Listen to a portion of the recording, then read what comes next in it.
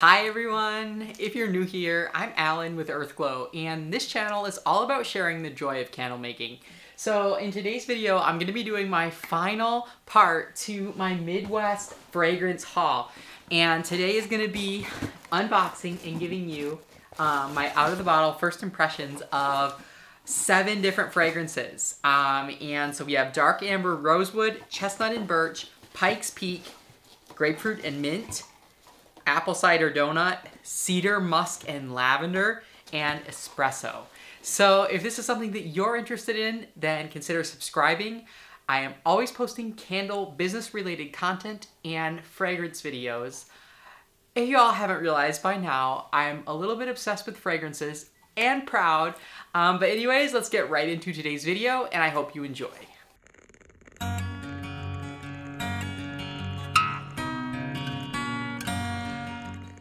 So I don't know where I want to start today. There are several of these oils that I am so excited to try, and I've been kind of saving them for this video in particular. The lavender, cedar musk and lavender, and the dark amber rosewood, I am just kind of dying to try. A lot of you have recommended those oils as well. So I don't know, should we start there? Or should we start with, you know what, let's start with this espresso oil. So my favorite espresso scent, as most of you know, is Espresso by Brambleberry, and I'm all out of the oil right now. By the way, I am going to be making a new order with Brambleberry soon, and I've already ordered from that company. I love Brambleberry in general, and some people have said that they are a soap company. Yes, and they're also a candle company, and they also post like the strength of each of their fragrances in their candles. They're entirely phthalate free, and I've had very good luck with their fragrances throwing in my 464 candles really well in general. I don't think I really had any duds from Brambleberry, and the only other company I can say that about as a whole is 1617. So, you know, I'm just putting that out there. So it's gonna be hard as well to please me with this espresso, with any espresso, after I've smelled that one, because it's literally perfect, and it performs really well in cold process soap. So, you know, it's gonna be very hard to top that one. But I'm saying, you know, maybe this is a more affordable option for some people. Brambleberry is a little bit more expensive, but I would argue that it's a very good, you're getting a very good price point for the quality. So anyways, let's check out this espresso fragrance and see what it's gonna do for us. Okay. This reminds me of Fresh Coffee by Candle Science. I'm gonna put this one on a strip here. Actually, I'm gonna go grab Fresh Coffee by Candle Science, and then I'm gonna put this one on a strip to do a side-by-side comparison. So I grabbed Fresh Coffee, and this is a scent where you can literally smell, my customers have told me that they can literally smell this scent right when they open their package.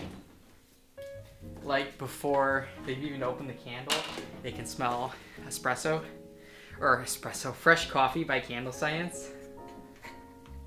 So I just wanted to compare this because this espresso fragrance by Midwest is initially out of the bottle reminding me more of Fresh Coffee rather than espresso. But I mean, gosh, the Brambleberry one is just so luxe. It's just exquisite, and that's the only fragrance that I can say is a true espresso that I have smelled. I've smelled a lot of good coffee fragrances, but espresso is not the same as coffee, and I am part Italian, so yeah, there's a difference. So this is the wait a second, which one is which here? No, the one on the left, I can't even. Wow. Yeah, this one on the right is the one on your left is the Espresso by Midwest. And oh my god, I just whacked myself in the face with the blotter strip again! So, the Espresso by Midwest and the Fresh Coffee by Candle Science are virtually identical twins. They're virtually identical twins. If you're looking for a really true-to-life fresh coffee ground fragrance, like without anything else but just like dark roast coffee, I think you would like either of these oils. Now, I can't speak to how the one from Midwest performs in a candle. I can say the Fresh Coffee by Candle Science is really, really, really, really, really strong in 464, but it does not, you cannot use it in cold processed soap. And the Midwest espresso, I don't know either. Oh yeah, category 9, which would be cold processed soap, you can use a max of 15%. So that is something to be aware of if you're looking for a fresh coffee that is less expensive than the Brambleberry, which is really espresso. I would recommend checking out the Espresso by Midwest if you're looking for a coffee fragrance that is less expensive that you can use in cold processed soap. That's actually a really good find, I think, for that particular application. So next up, what should we do? Let's check out the chestnut and birch. So as I mentioned in my last video, I am really, like, I have a strong affinity for birch fragrances. I've tried birch and black pepper, I've tried vanilla birch, I have tried white birch by Candle Science, the birch and black pepper and vanilla birch are by Flaming Candle. I feel like there's a couple of other ones. Oh, Cracklin' Birch by Nature's Garden and the one by Midwest, which are like identical twins. Yeah, so let's see what this chestnut and birch is gonna do. I really hope that it's a nutty, kind of woody, just beautiful fall and winter aesthetic, kind of luxe or more high-end, I'm hoping.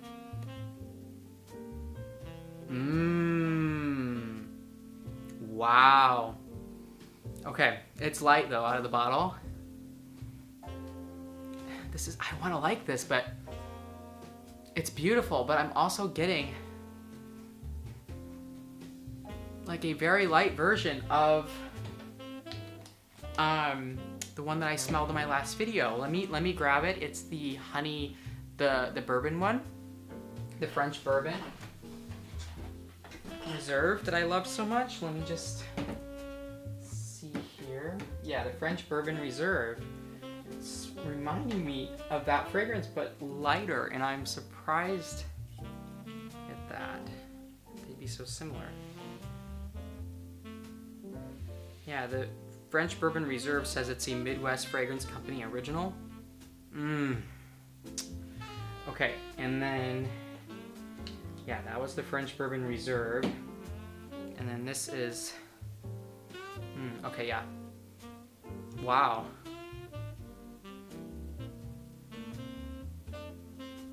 They smell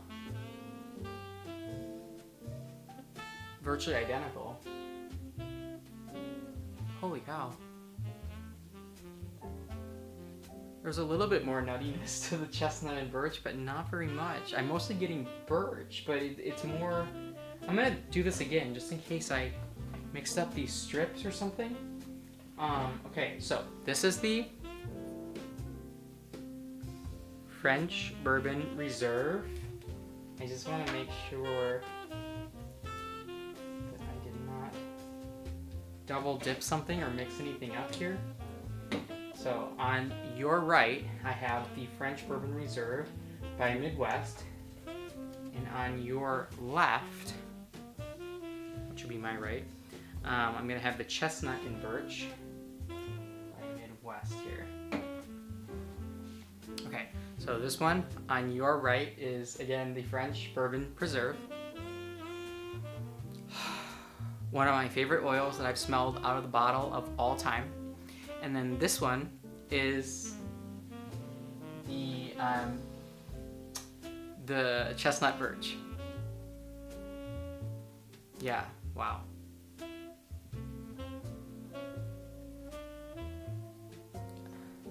Well, if you ever have one of those oils that's out of stock, you've got a substitute from the same company.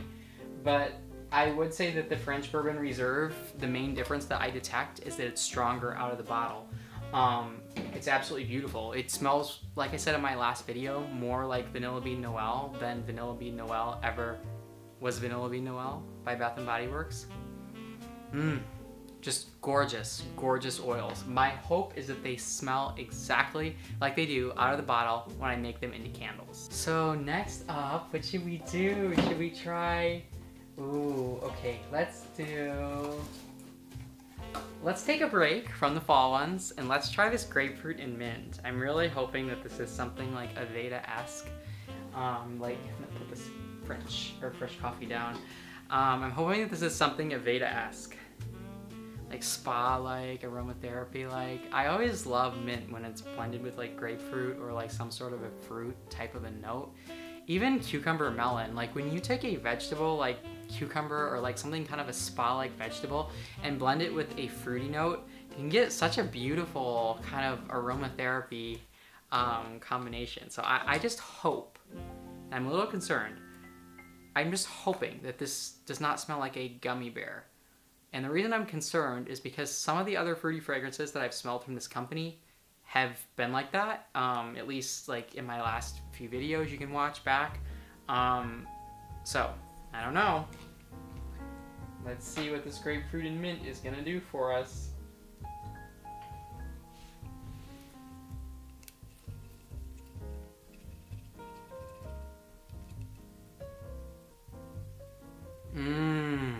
Oh my goodness. I'm not getting a lot of mint. I'm getting a beautiful, wow, I would say a beautiful, true to life, authentic grapefruit. Wow. Not like a gummy bear. Wow, this is gorgeous. Gorgeous, true to life grapefruit. And you can use this in cold processed soap as well. Category 9 has a max usage of 14%. And I really like how Midwest puts that right on their bottles. Just for any of you who make cold processed soaps, I know we have some soap makers in our community on this channel. I think that that's really nice information to have. I do wish I picked up a little bit more of the mint, but I might try mixing this with Garden Mint by Candle Science, for example.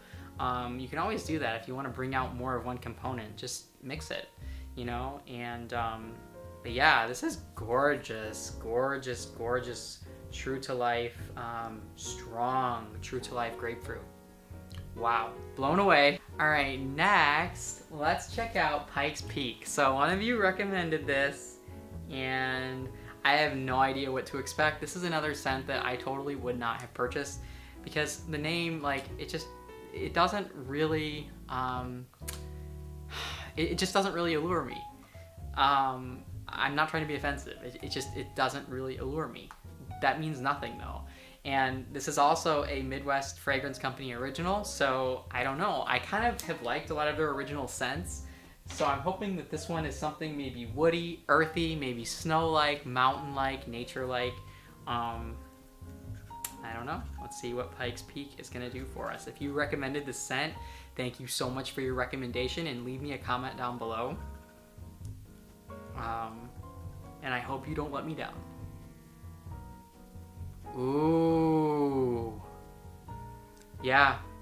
Okay. This is the sister to where is it? Iced Vanilla Woods. Is that what it's called? Where did it go? There it is. Yeah, this is the sister to Iced Vanilla Woods. Wow. Alright, I'm gonna have to put both of these on a strip. So the one on your right here is Pike's Peak, and then the one here that's on your left, my right, is Iced Vanilla Woods. And Iced Vanilla Woods is one of the most gorgeous and cohesive fragrances that I have ever smelled. Oh. But startlingly, Pike's Peak is quite similar to it. I would have to say I like Iced Vanilla Woods more because you get more of the androgynous quality, whereas Pike's Peak I would consider a little bit more masculine. It's earthy, like it's definitely an elevated mahogany and teakwood type of a scent, and it's along the same lines of Iced Vanilla Woods. But I feel like if you already have Iced Vanilla Woods in your line, which is what I'm gonna have in my line, I would not have Pike's Peak as well. It's beautiful though. Woody, earthy. It's got a little bit more of like a spruce or a pine note to it than the Iced Vanilla Woods does, and a little bit less of a snow element than the Iced Vanilla Woods. The Iced Vanilla Woods, you get something that's a little bit cozier and sweeter, whereas the Pikes Peak is a little bit more camphor, a little bit more pine, pinyon, pine, earthy, but in a wintry mountain-like way, if that makes any sense. And the more it dries down, the more pine notes, like a pinyon pine. If you've tried pinyon pine by Candles and Supplies, Fraser Fir by Candle Science, it has a lot of those notes in it, but it also combines them in a more kind of cologne-like a little bit way, sort of like a mahogany antique wood. So we're down to the last 3 oils, and they're all really exciting ones. All right, let's take a look at, let's do this apple cider donut really quick, because the other 2 are more like spa, I think. The dark amber rosewood and the cedar musk and lavender. I feel like they're gonna be more spa aromatherapy. So I wanna do this gourmand one first, and then end with the ones I'm absolutely most excited about. Admittedly, Nick, if you're watching this, Nick with the 1994 Candle Co., I bought this scent because when you launched your fall line, you had the most adorable picture of a candle that was called Apple Cider Donut, I believe, and I was wondering what oil you used in your candle. And I don't know if you used the one by Midwest, but when I saw that they had a fragrance called Apple Cider Donut, it reminded me of the gorgeous photo that you had of your candle. Top-notch photography, by the way, Nick. And so anyways, that's why I had to get this scent. By the way, I have an apple cider candle in my fall line, which is Apple Harvest by Candle Science, but it is not, it doesn't have the donut aesthetic. So I'm just curious because donut to me is more of like a bread kind of a note, and I feel like that's very hard. I think the most bread-like fragrances I've tried would be Sugar Cookie by CandlesandSupplies.com, as well as Artisan Bread by Nature's Garden, as well as Snickerdoodle by Candle Science, and I blend that one with the Flaming Candle Snickerdoodle because that brings in the spice components. Anyway, I digress. Let's check out this Apple Cider Donut by Midwest and see what it's gonna do for us. Wow.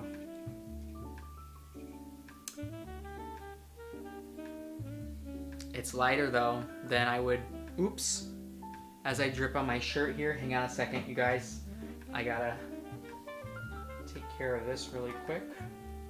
Give me 1 minute. So I think that this Apple Cider Donut, it has a beautiful, like Macintosh apple to it, but it's also got, I'm getting a lot of like if you were to blend Candle Science's Macintosh apple with their Snickerdoodle, I feel like you'd get pretty close to this Apple Cider Donut.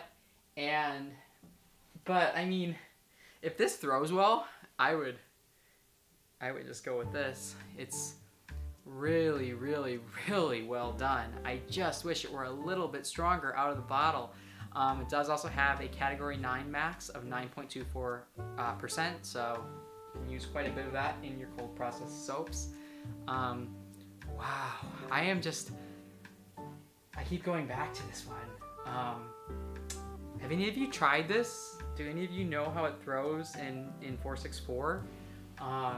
Very, very curious, and I look forward to making this one into a candle in the future. We are down to the very last 2 oils, and I don't know, should we do the dark amber and rosewood? Let's do the dark amber and rosewood, and we'll end with the cedar musk and lavender. Okay, so some of you that did not like Midwest as much were saying that their dark amber and rosewood is the one scent that Midwest has that you do kind of like. And this is also a Midwest Fragrance Co. original. You all know that amber is one of my all-time favorite notes in fragrances. I have a whole video on my favorite amber fragrances that I'm gonna try to link above if editing Allen can remember when I'm editing this to put the link in on the YouTube. But yeah, oh my gosh, I don't know. Rosewood is such a beautiful note too. Nature's Garden has a beautiful rosewood fragrance, but I think it's a sandalwood and rosewood. I'll put the correct name up on the screen. But yeah, amber and rosewood sounds like it could lean really kind of high end. And I don't know. We'll let's see what this one is gonna do for us. Dark Amber and Rosewood by Midwest. Here we go.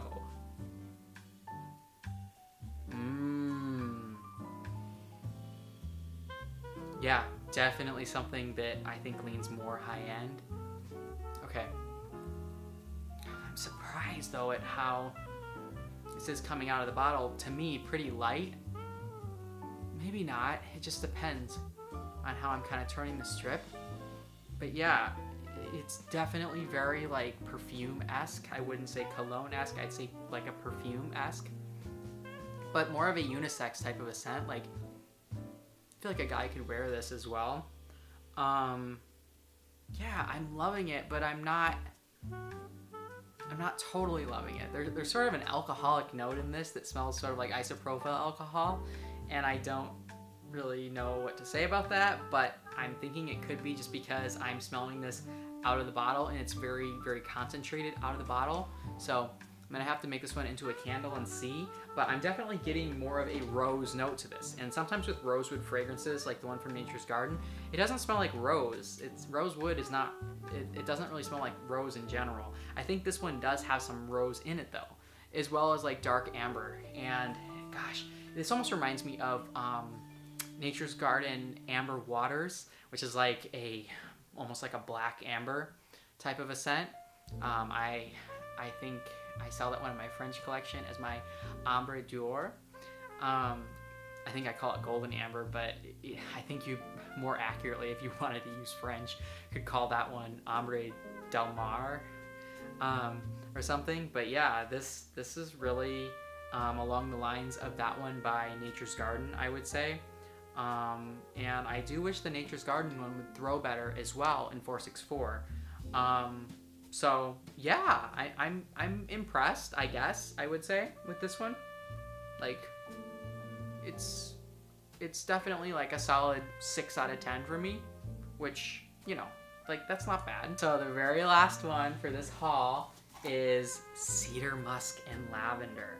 Cedar Musk and Lavender. Everything about that sounds dusky, Twilight Woods-esque, Into the Night-esque, like just like Moonflower Nectar by Candle Science, or Magic in the Air maybe by Bath & Body Works, and there's a wonderful dupe that Aztec does of that scent, by the way. Yeah, this almost reminds me of maybe Moonlight Path by Bath & Body Works, or Stormwatch even, who knows. But yeah, like a mysterious component, an aromatherapy component, an earthy component, musky kind of upscale cologne component. So let's see what Cedar Musk and Lavender is going to do for us. This fragrance is also very highly rated on Midwest Fragrance Company's website. So very last one here, and I have so patiently waited to smell this until the very end of this video, which has taken me several days of filming. So don't let me down, Midwest.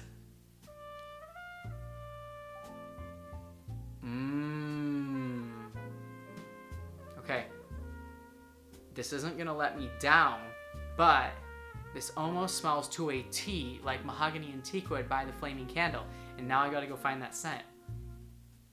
Like when Mahogany and Teakwood is burning, it smells just like this when the Cedar Musk and Lavender smells out of the bottle. Just like when Mahogany and Teakwood by the Flaming Candle, which is my favorite Mahogany and Teakwood fragrance, by the way, it smells just like that fragrance when it's burning. So let me just go look for that one, see if I can find it.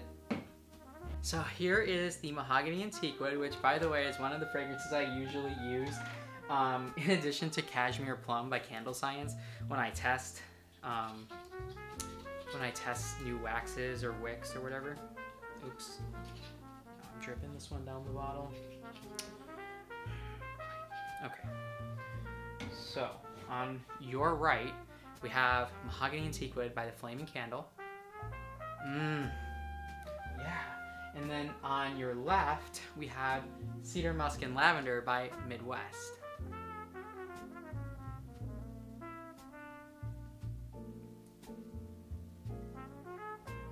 Okay, if this is not the same fragrance,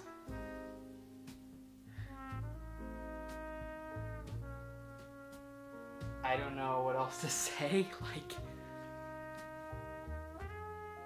they're identical. I mean, to me personally, they are identical twins. So if you ever run out of the cedar, musk, and lavender, just check out Mahogany and Teakwood by the Flaming Candle. Or if you ever run out of Mahogany and Teakwood by the Flaming Candle, you know, you might be able to pick up a bottle of cedar, musk, and lavender. And also, if you're just ordering, a lot of people order from multiple suppliers. You know, it's sometimes good to know if they perform the same way in a candle, that you can always, you don't have to make that special order for just 1 scent from, you know, a supplier. But yeah, gorgeous Mahogany and Teakwood fragrance. I don't pick up any lavender in that. I would say that I get like a cedar musk element. But yeah, the Mahogany and Teakwood will fill a room too with a small candle. Just such a great thrower in any wax that I've tried. I've made, actually I did all my testing with Soy 10, which you'll see the video coming up on that soon. But I did all my testing with Soy 10 with the Flaming Candles, Mahogany and Teakwood. And I mean, just an excellent thrower with that wax, but it's good with pretty much everything I've used it in. So I hope that the cedar, musk, and lavender performs the same way. You can also use it in cold processed soap with a max usage for category 9 of 14.87%. So anyways, I think that that is all for this video. Before I end, I do want to rank this part of the haul. So let me just see what we have here. And we're gonna be ranking what I did just in this part of the haul. So we have chestnut and birch, Pike's Peak, grapefruit and mint, cedar, musk, and lavender, dark amber, rosewood, apple cider donut, and espresso. So I would have to say my least favorite of all of these, wow. It's really hard because none of these are really duds either. This haul and the last one from Midwest, I feel like I've had all pretty solid oils. The first one I definitely, in my opinion, had some duds, but that was just out of the bottle as well. And, you know, please always do your own testing. Like I always say, these are just my opinions, and they're just out of the bottle first impressions. So anyways, yeah, I have to put in my last position. Gosh, I'm between the Pike's Peak. Well, I don't really want to say that though. It's so hard because like I love so many of these oils, but I guess I would have to put in last place the I have to put the chestnut and birch just because it's so much like the French bourbon reserve that I love so much, but it's just lighter out of the bottle. So it didn't really blow me away at all, especially after smelling that oil. And then after that, I would have to put the, I guess I'd have to put the grapefruit and mint, just because I didn't get too much mint out of that one. And I was really hoping to get more mint without having to blend that one. Love the grapefruit note in it though. And then after that one, I would have to put the espresso, just because to me it smelled more like Fresh Coffee by Candle Science. I love it if you can get past the name of it, and you want to use something that's very much like fresh coffee in cold processed soap. I would highly recommend Espresso by Midwest. And then after that one, I would have to put the dark amber. Yeah, I think I'd have to put either the Pike's Peak. Well, I don't know. It's kind of hard for this haul.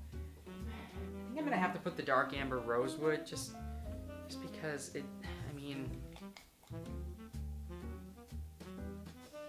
it's a beautiful oil though. I don't know. Maybe the Pike's Peak. I don't know. I like that one too. You know what? Let's just put the cedar, musk, and lavender. Just because it's like identical in my opinion to the Mahogany and Teakwood from the Flaming Candle. Beautiful oil, but it's, you know, I feel like you can get it from multiple suppliers. After that one, I guess I'm gonna have to put the,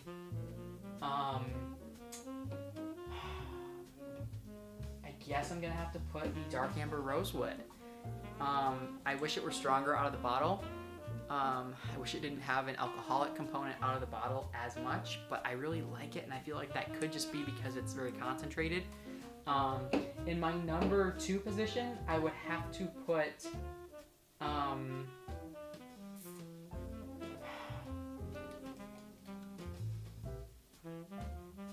really, really, really have to put Pike's Peak, I guess, because the apple cider donut is just so good. Yeah, it's so nostalgic. You get Macintosh apple, but you get like a spice that's not too obtrusively cinnamon. It's just like a perfect like donut. It's so true to the name, and I can't believe I'm ranking that one #1 though. I feel like a lot of these were very close and there weren't really any duds.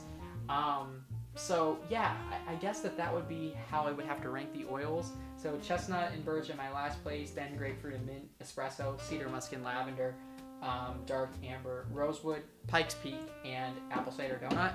But you know, I feel like that it is kind of just the rating that I'm giving them, but I feel like they were all generally really good oils. And as I always say, the true test is when you try these out in wax, which I'm probably gonna do with a lot of these if I can get some more time to be able to test out all these oils. But anyways, thank you so much for watching. And if you did enjoy this video, don't forget to give it a thumbs up and comment down below if you've tried any of these oils in your own candles, or what your favorite scents by Midwest Fragrance Co. are, or if there are any fragrances that they have that you think I need to check out that I did not purchase in any of my 3 hauls. Don't forget to tap the notification bell so that you don't miss any updates from me. And I'm sending everyone peace, love, and light, and I'm wishing all of you happy candle making.